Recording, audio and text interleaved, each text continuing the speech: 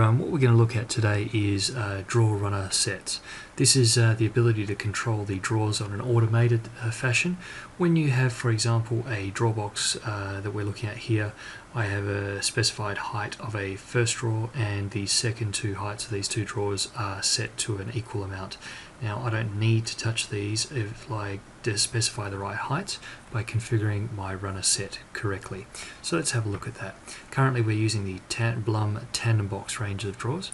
So up at my drawing properties, this can be done at the catalogue to make a permanent change. We are looking here at the hardware section and I am currently using the metal premium runners, which are otherwise known as the Tandem Box. In here I'm currently configured to the Blum Tandem Box, but I don't yet have the Blum Antaro, which is a new series of drawers. So what I am going to do is I am going to go into my metal premium set, and from here I find I still do not have the choice yet. So if I find in the background I want to add another range, I can simply add a new one. If I come to here and put in, it makes a bit of sense to put a bit of further name if you wanted to. So for example, put in the inserter or the screw, or you might find in your factory you just simply use one type so it's not actually relevant. I'm just going to go with Blum Antaro. Okay, so now we've added that pack. If we come now to the Antaro, we'll notice that there is nothing inside this pack, so this is where we go and edit it.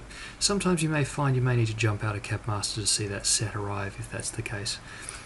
Now, the first height I am going to go by, now these heights I'm going to go by the internal height. If I look at a Blum catalogue, for example, Blum actually tells us the specification. So for example, an N height drawer you can see here on the page, the specification of the minimum volume required is 82.5, and so on for the M is 98.5.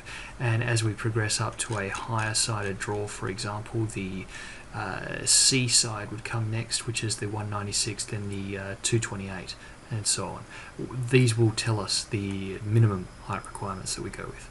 So for my first choice of drawer, I drop down the list here and I go looking for an N drawer. You will notice there's lots of variations of each drawer. It's because there's slightly different choices available.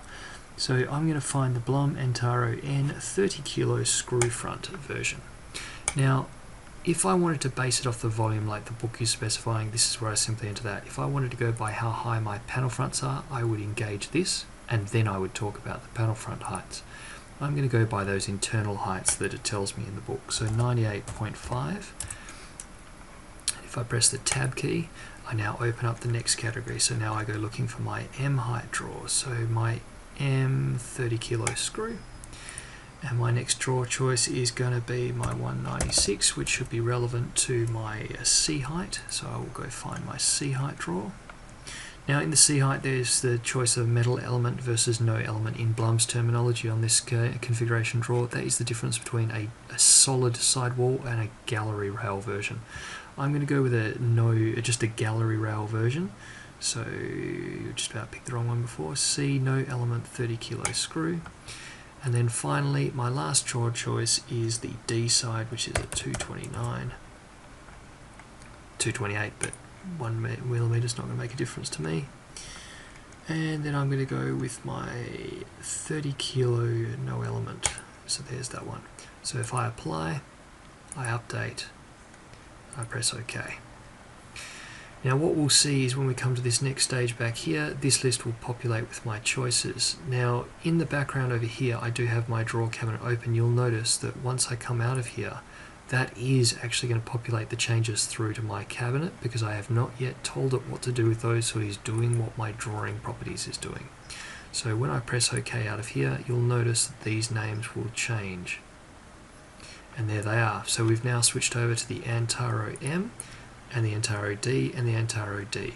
So if I teach my packs correctly, it is a simple case of a customer might come in and say, I would like to change my range of drawers to these ones, and once we've got these packs configured, they simply automatically change for us, which makes it for a designer and a machinist very easy to switch between them.